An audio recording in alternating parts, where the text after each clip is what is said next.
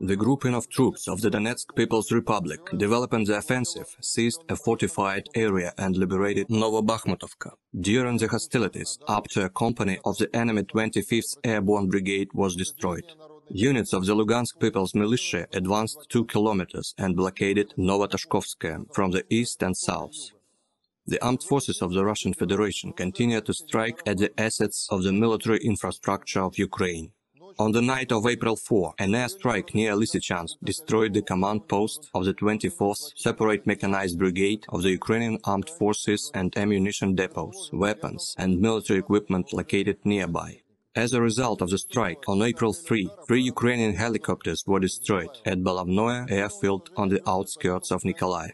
Russian air defense means shot down 6 unmanned aerial vehicles near Nikolaev, Kherson, Kurakhovka, Industrialnoe and Velikaya Novoselka.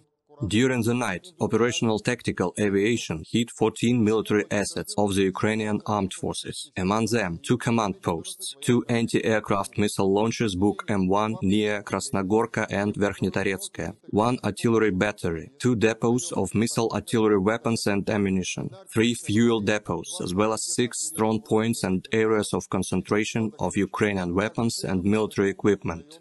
In total, 125 Ukrainian aircraft and 91 helicopters, 392 unmanned aerial vehicles, 226 anti-aircraft missile systems, 1,936 tanks and other armored combat vehicles, 211 multiple launch rocket systems, 833 field artillery and mortars, as well as 1,810 units of special military vehicles were destroyed during the operation.